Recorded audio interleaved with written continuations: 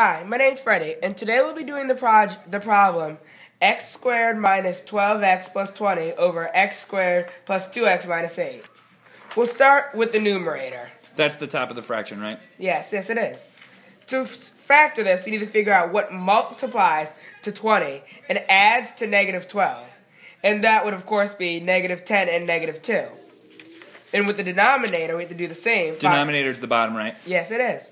We have to find what adds to positive 2 and multiplies to negative 8. And that would be 4 and negative 2. Good.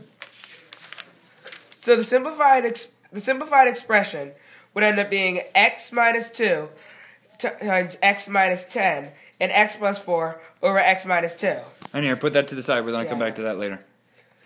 So, just like with fractions, if you have one on the top, one on the bottom, you can cross cancel.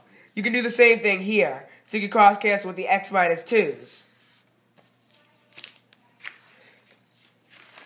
And that's what that looks like. And so our final answer would be x minus 10 over x plus 4. And the variable x, it can be any number. Oh, organize these so we can see them.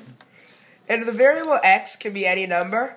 But in this problem, since you can't have 0 on the bottom, x can't be negative 4, because negative 4 plus positive 4 equals 0. And it can't be positive 2, because 2 minus 2 equals 0. So are you saying negative 4 and positive 2 are excluded values because they would make our denominator equal 0? Yes, I am. I agree with that 100%. And let's do a zoom in to the final answer, just so everybody can see. The final answer to our original problem is 3, 2, 1, extreme close up. X minus 10, x plus 4, but x cannot be negative 4, and x is not allowed to be positive 2.